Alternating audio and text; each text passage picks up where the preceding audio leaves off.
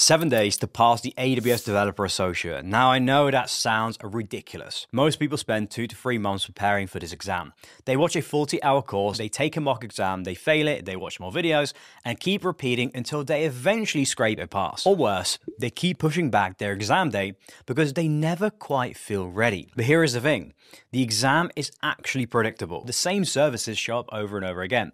The same patterns repeat. And if you know exactly what to focus on, 7 days is more than enough. The problem is, most people are using the old playbook, jumping between YouTube videos, scattered notes, buying practice exams from 3 different places with no real system to tell them what actually matters. That approach will take you months, but there is a better way. Hi, I'm Suleiman. I've worked in tech for more than a decade, and I run my own AI cloud security consultancy. Through my academy, I've helped over 700 IT professionals and engineers switch to the cloud. In this video, I'm going to break down exactly what the AWS Developer Associate certification actually tests, which services show up over and over again, and the exact 7-day system that you can use to pass on your first attempt. And stick around for the framework, because day one is where most people go wrong. And it's the reason that they end up studying for months instead of days. So before you study anything, you need to understand what this exam is actually asking you. And where people mess up here is that they treat every topic equally. They watch a course from beginning to end, and then they end up spending hours on things that barely show up on the exam while completely ignoring the areas that actually matter. So there are 4 domains, and each one has specific weighting. The higher the number, the more you'll be expected to know it. Domain 1 is development with AWS services, and that's 32% of the exam. This is the biggest chunk, and it's testing whether you can actually write code that interacts with AWS. Do you know how applications are built using Lambda? Do you understand how databases like DynamoDB work? Domain 2 is security at 26% of the exam, and this one catches a lot of people off guard. Over a quarter of the exam is security. IAM policies, encryption with KMS, managing secrets, authentication with Cognito. I see so many people skip this because it seems dry and boring, and then they're shocked when they're throwing away a quarter of their score. Domain 3 is deployment at 24% of the exam, and this is all about CI/CD. Do you understand how applications are deployed using code pipeline, code build, and code deploy? Do you know the difference between deployment strategies like blue-green and canary deployments? And then you've got domain 4, troubleshooting and optimization at 18% of the exam. It's the smallest domain, but still significant. This is about debugging, using CloudWatch for logs and metrics, and understanding common error patterns. Now, AWS also explicitly says there are things that are out of the scope for this exam. So if you've studied or passed another AWS certification, you might already be familiar with some of these. These include designing architectures, managing servers and operating systems, and designing VPCs. Those are more solutions architect territory. And since we only have 7 days, we have to make sure that every hour we spend is as efficient as possible. So we're not going to waste time on anything that won't show up. So now that you understand what the exam is testing, the next question is, which services should you be actually focused on? Because this is where most people waste a lot of time. So if you look at the official exam guide, there's about 50 AWS services listed as in scope, and that's overwhelming. But here is the thing, you don't need to know all 50 services to pass this exam, not even close. So we're going to split these services into tiers so you can prioritize your time and get the most bang for your buck. Tier 1 are the services that you need to know like the back of your hand. And those are AWS Lambda, API Gateway, DynamoDB, S3, SQS and SNS, and IAM. These show up constantly, and if you're weak on any of them, then you're going to struggle. Don't worry though,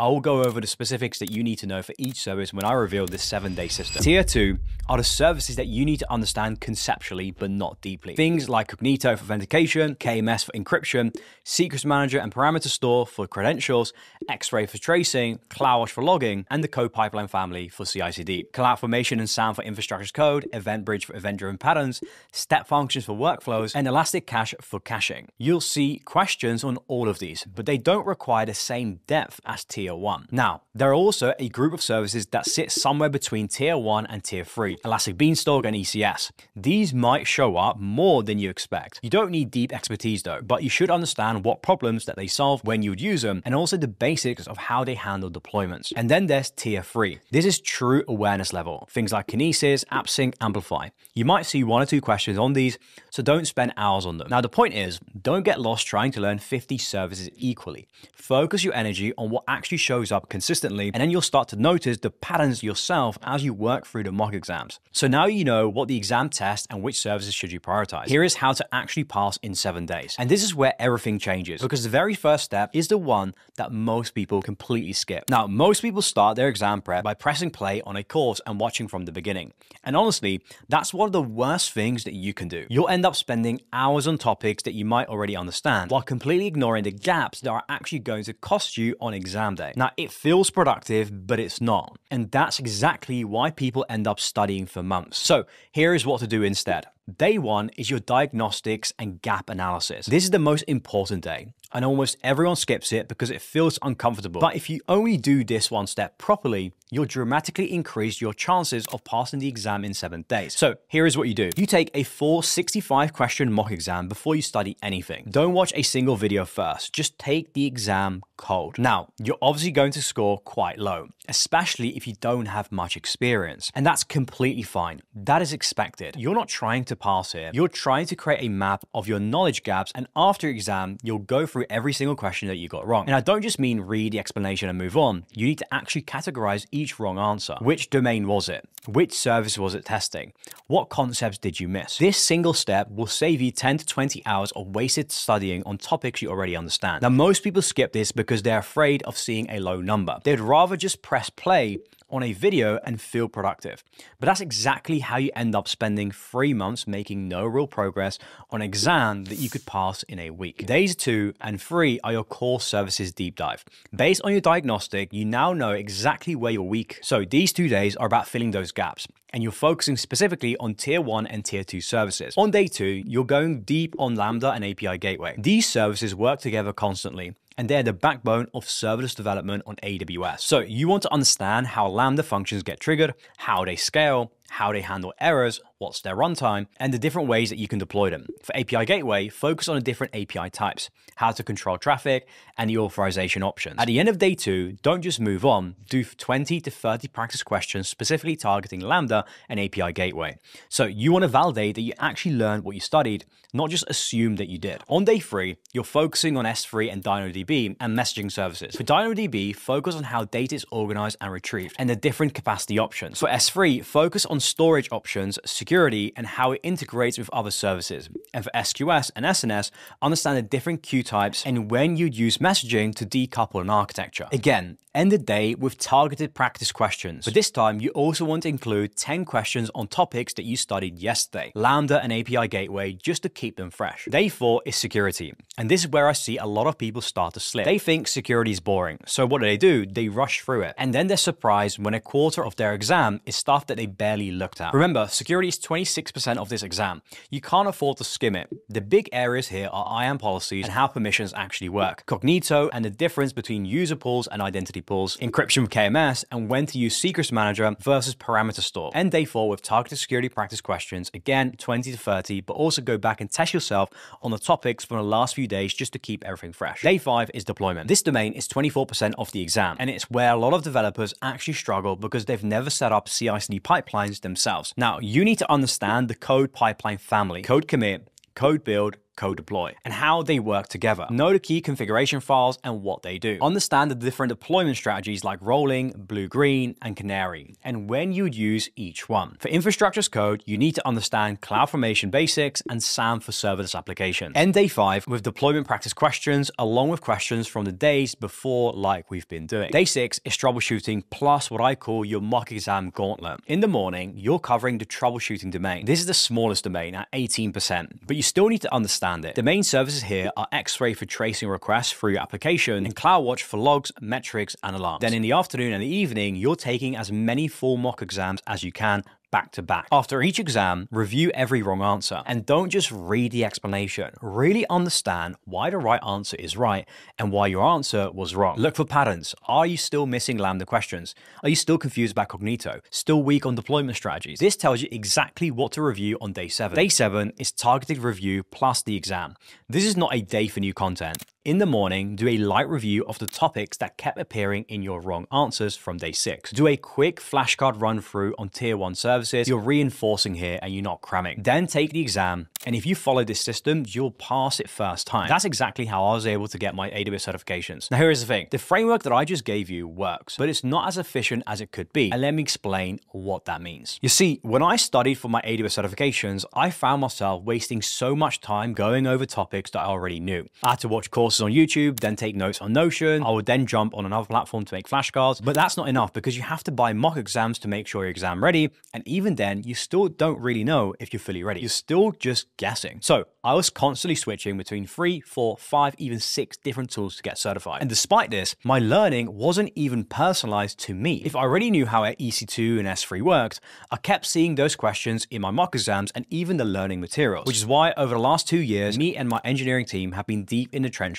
building a brand new certification platform for AWS certifications, StudyTech AI. You get certified in weeks and not months. StudyTech AI is the only platform in the world that identifies what you already know and focuses your time exclusively on your knowledge gaps. It's the exact system that allowed me to get my AWS Solutions Architect Professional certification in just 3 weeks. You can take notes, spin up flashcards in just 1 click, get unlimited mock exams without having to pay for each one individually, and take advantage of AI-powered learning, so you only focus on your weak areas. We've also added a daily learning loop, which means all you have to do is log in and our platform will set out exactly what you need to learn, which topics for that exact day in order to pass your exam. So there's literally no more second guessing. You just show up, you learn, and you get certified. And just take a look at all of my students that are getting AWS certifications right now. You also get access to our community where I host weekly calls about certifications and cloud engineering in general as well. So if you want to get AWS certified without wasting months of your time, there's a link in the description with a special discount available right now. All right.